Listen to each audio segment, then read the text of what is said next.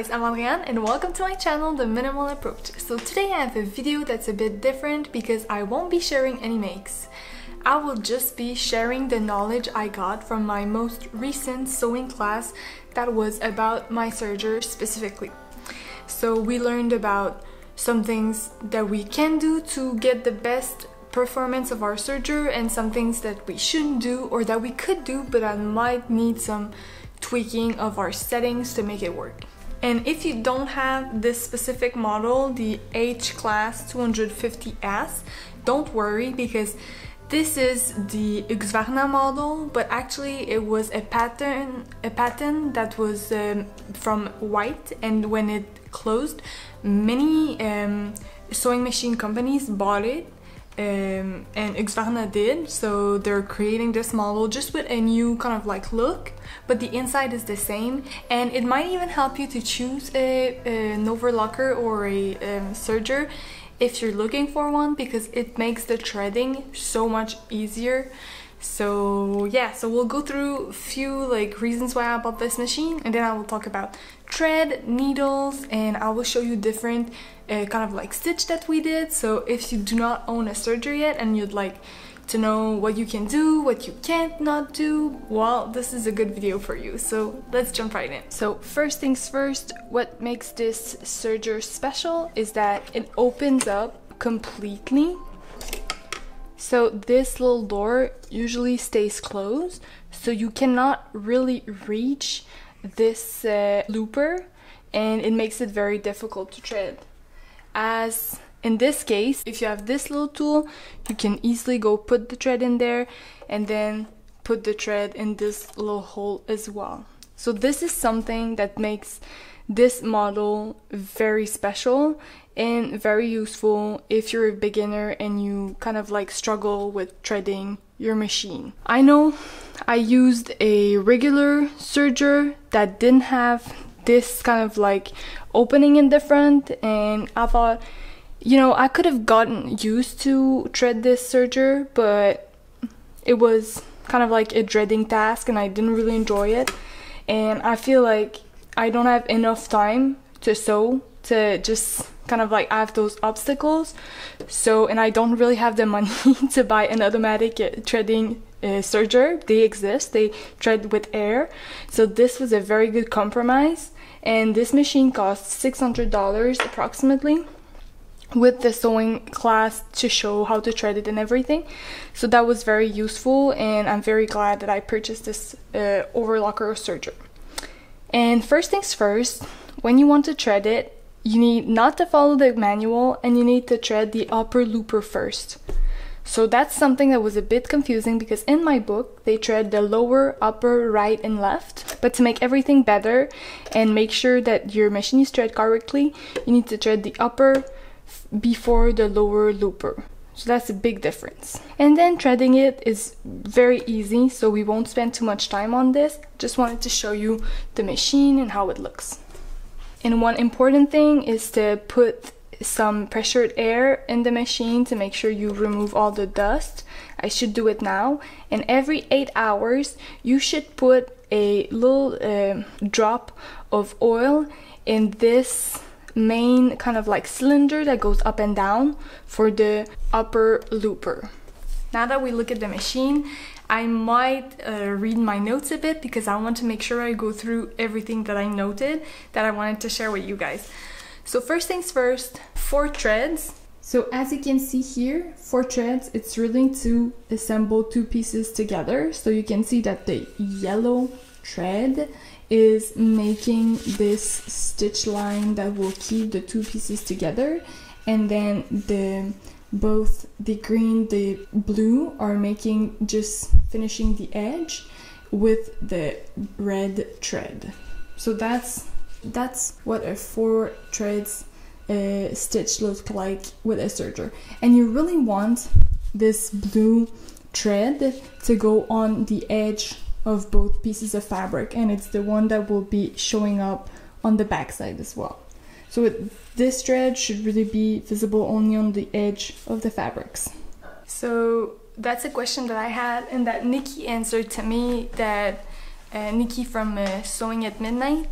answered to me that, yeah, she said the same thing, that 4 threads was to assemble fabrics together, 2 pieces together, and 3 threads was just to do the finishing. So they confirmed this in my sewing class. Then the threads. So most sergers are kind of like calibered with threads that are size 60, and in Montreal anyway we can find them also known as Tex 27. So that's really serger overlocker thread, and so the machine is kind of like adjust to work like that. So you need to find what size of thread your machine is adjusts for, because when you look, and you probably have this table as well if you bought a serger, so in the table that shows you like all the settings that you should use, the settings will be working especially well for the size of thread that the machine was adjusted with.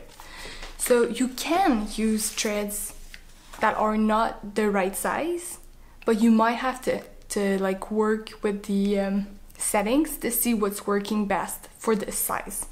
So that's a question that I really was asking myself, because I had some people who were telling me, well, it doesn't matter what size of thread you use, but in my book it was written size 60, so I was like, well, if they specify a size, maybe I should use it anyway. So, and the difference with a regular sewing machine is that regular sewing machines use size 50, and it's much more quality. So if you buy kind of like Gutterman thread, it costs a lot more than threads for sergers, because when you think about it, to do kind of like the same seam, you would be using 4 threads with a serger and only 1 with a sewing machine.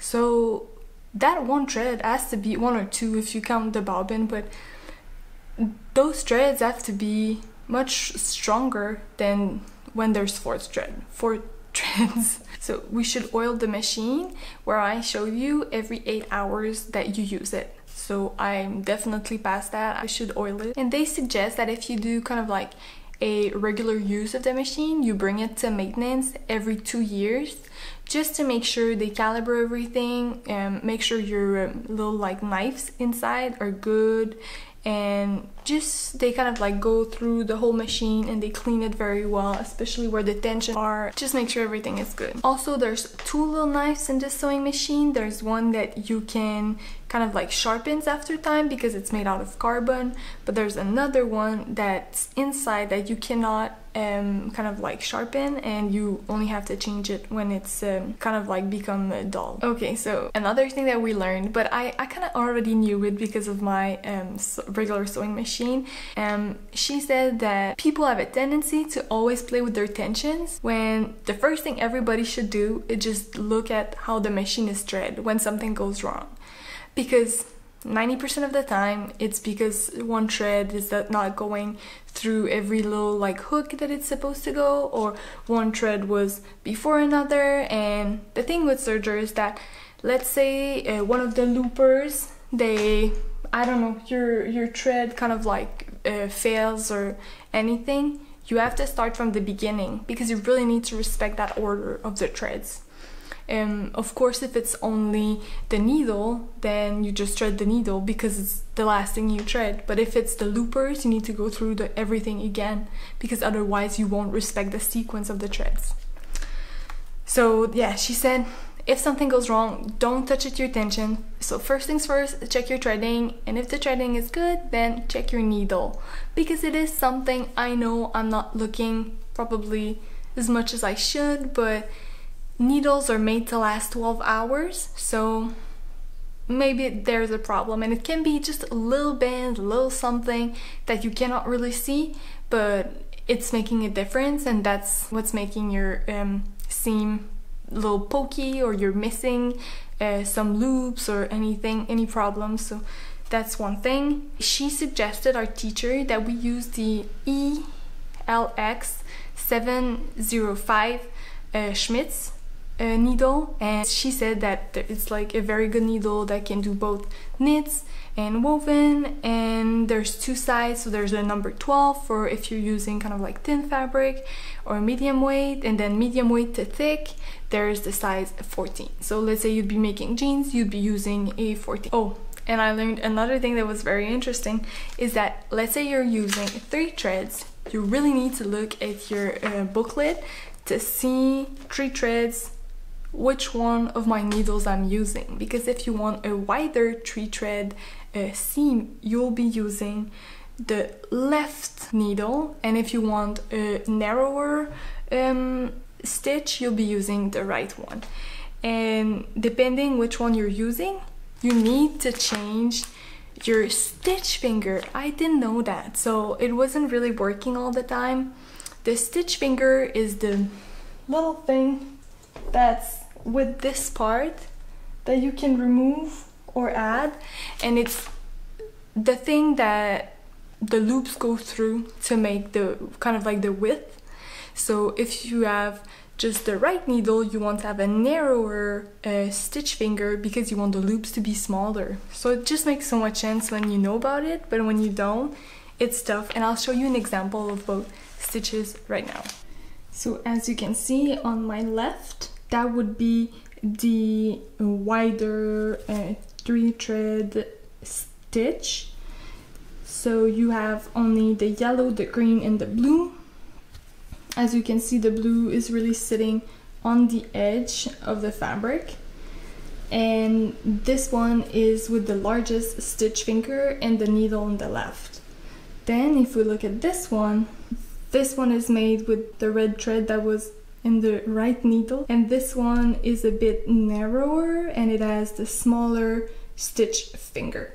So the difference is pretty obvious. And I didn't know about this difference before I went to class, so I used to always do the wide kind of like three thread stitch because I didn't know better. But if you're doing kind of like a shirt and it's thinner fabric, you don't want to have this bulky serger seam. You want to have this narrower seam that's really kind of like almost invisible, right? If you choose thread that match. Then if you're using a very thin fabric, you might want to do a rolled M. And if you're doing a rolled M, well, guess what? You won't be using any stitch finger because the loops will be really tight over the fabric. So this right here is an example of a rolled M. So you can see it's pretty tight. And the difference with this one is that on both sides, the only thread color you should see is the green. So it's a bit different. So that's it for the rolled M. And you want to do this only in light fabric, or let's say if you're doing a tablecloth, maybe you want to finish it like this, or even a shirt, it can be very cute. There's also the picot stitch, and this picot stitch is similar to the rolled M, but this one has narrower stitches. So if you're using, let's say, something that's kind of like silky and super thin, you'll be wanting to use this to get it kind of like the fluidity of the fabric and not make it stiff. Because if you do this rolled M, of course the edge becomes a little stiff because there's lots of thread. Then there's the super stretch. You'll need to put back your stitch finger. And for this one, we do play with the differential feed because we don't want to get it all wavy, except you're looking for kind of like this lettuce style, but otherwise you will be working with this differential feed. And the differential feed is really controlling your little kind of like the little teeth under your sewing machine that makes the fabric move. So there's two of them. If you want to avoid a lettuce kind of like effect, you'll be making the one that's further in the machine go fast, so it always kind of like pull the fabric before the second one pulls it. So this one was not very successful because I don't know if you can see, but those loops are a bit loose and it's not the best effect ever. But with this, you could be working with fabric that's so stretched and your loops will never ever break. And just to finish up, when you're threading your machine, you always need to make sure that your foot is lift because you want the thread to go into the tension, and if your foot is closed, it's because your tensions are closed, so you won't be able to pull. You might be able, but I mean, you want to put all the chances on your side to put the thread the whole way inside the tensions. Finally, I asked the question at the end of the class, how do we finish those seams? Well, you usually finish them because they all go one over the other. So let's say you have like this long seam right here, you'll have another seam for the sleeve, so they'll kind of intersect each other, and then you won't have to finish it. But let's say the end right here, there's no like intersection with any other seam, so you might have to either pull one thread and finish it by hand, or if you want, you can also use fray check or some kind of like little glue to just make it like stay together. It's up to you, but with this machine there's no way to finish it. There's also lots of little foots that you can buy like separately if you want to do elastic. If you're doing elastic all the time, you can buy a foot for, especially for elastic. If you want to put little pearls on some makes that you do, you can buy a foot that does that. And finally, I really suggest getting an overlocker serger if you can afford it, because it makes everything so much better. I've been sewing things that feel more professional and that I'm more comfortable wearing and that look more finished, and I'm very pleased with it. And I highly suggest that you take a class also to get like all the functions and just make sure you're not forgetting anything and getting the best out of your machine.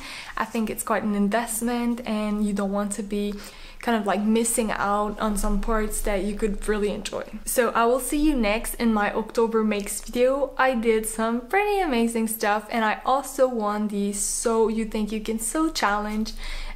So I'll be participating in November in the second part of it, and I'm pretty excited. I was so grateful that people thought my make was great. I did another Kiri tank top, and this one, it was a floaty one with a shelf bra. I'll insert a picture. And I'm so grateful for Dawn and Myra. They were so kind, and Katelyn is so talented from Because I'm Crafty.